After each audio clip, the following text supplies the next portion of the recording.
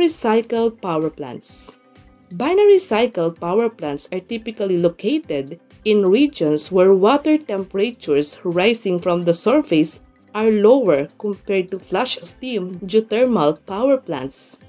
They function by utilizing pentane or isobutane as secondary fluids known for their low boiling temperatures. These secondary fluids are heated using surface water, resulting in the production of steam. The resulting steam is then used to drive turbines generating electricity. Binary cycle power plants operate by pumping hot water from underground reservoirs to the surface through production wells.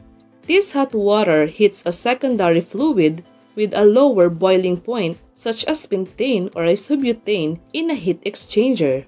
When this secondary fluid boils and turns into vapor, it powers turbines that are linked to generators which produce electricity.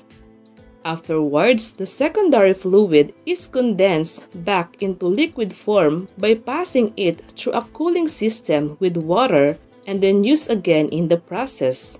At the same time, the hot water from the underground reservoir is sent back underground, ensuring that the cycle can continue producing electricity constantly and using geothermal energy efficiently.